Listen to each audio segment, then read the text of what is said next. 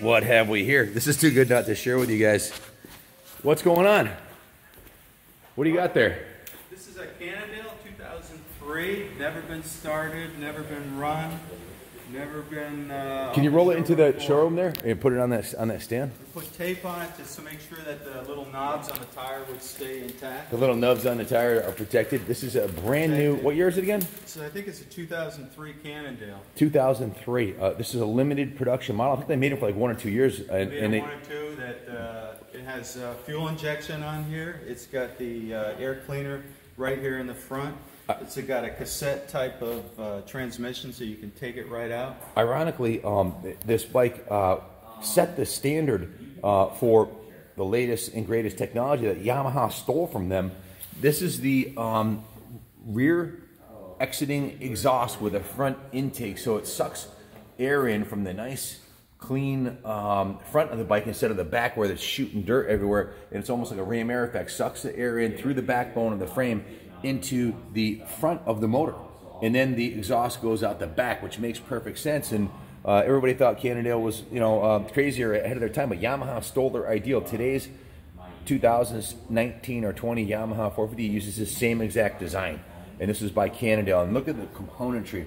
This bike almost put Cannondale out of business. They invested they're a bicycle company. They invested so much money into research and development, and some of the local New England heroes like Keith Johnson raced these bikes. Did you know about the history of this thing, Kenny, or is this before you? Gary was electric start too, right up here. Yeah, electric start. So they had electric start, fuel injection, and the ram air, the rear exhaust, aluminum frame, Ohlins suspension. Way before its time, it was a 440 when everybody else was doing traditional stuff. What else can you tell us about this machine here? It's 20 pounds overweight, probably. It was a little heavy? Rushed out. I had talked to Keith Johnson about when he raced it too. Yeah. He said he got a whole shot one time on the national circuit. And then it must be fast. And it is fast when it hooks up, he said. And he said the rest of the time he had to push the bike back to the pits because they never finished a race. Wow. Cannondale rushed it out. If you know the history, Cannondale rushed it out because they were under financial pressure.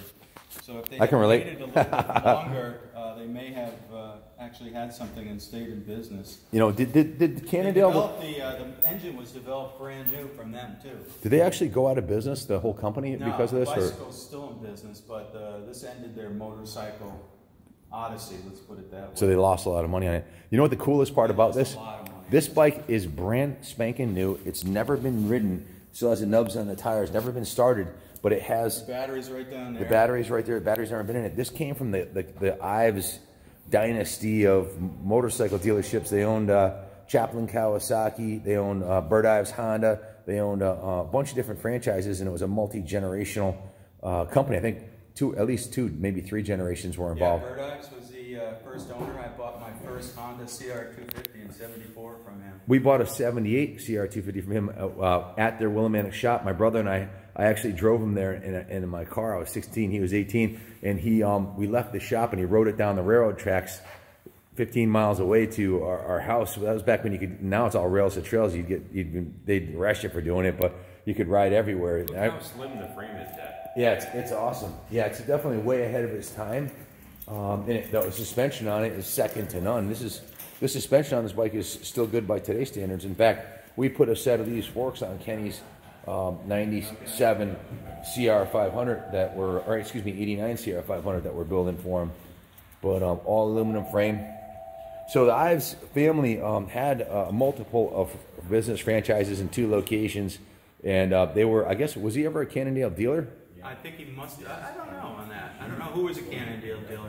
They didn't have a lot of time to set a distribution network up because they really didn't have a lot of motorcycles. This was it. So they had an enduro bike and they had this, which was basically similar to that. So Kenny retired and moved down south recently, and closed his franchises.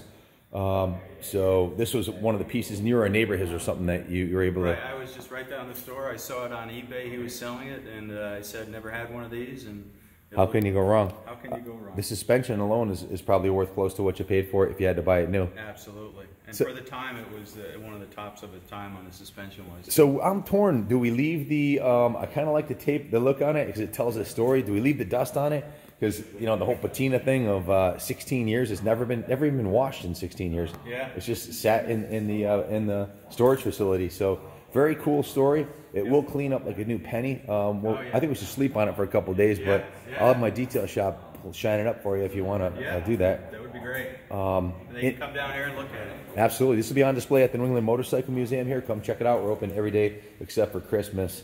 I see you got another cream puff on the trailer there. What's that? That's the bike I actually race now. It's a 74 CR250. Wow. Elsinore. Wow. Frame has been cut. Transmission was shimmed. The engine was ported by Eric Gore.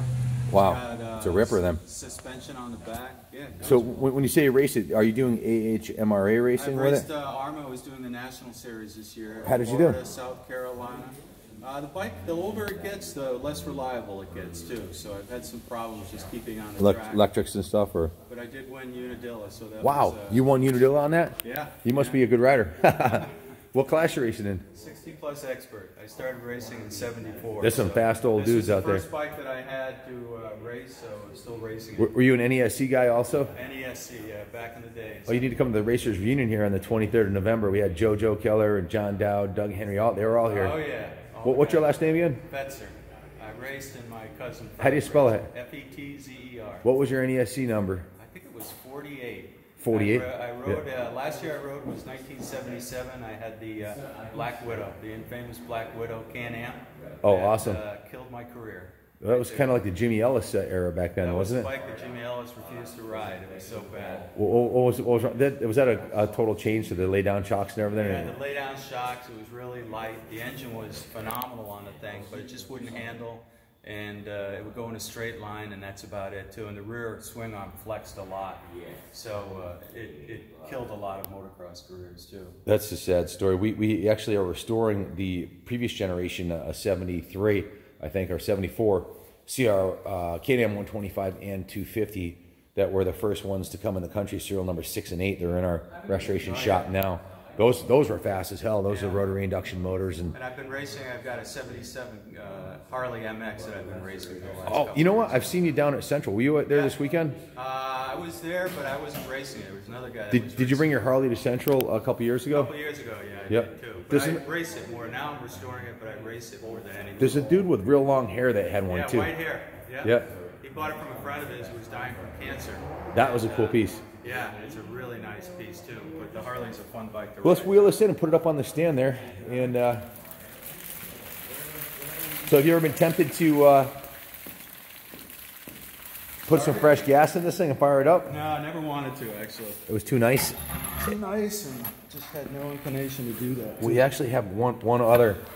Yeah, I see it is heavy, isn't it? We have one other brand new machine in our fleet here, a similar story to this, but that one's a Bultaco Matador 76. It's never had gas in it. Wow. That one will be in the trim. trim. Bikes that have never been started. A lot of people are just putting these things in their living rooms now.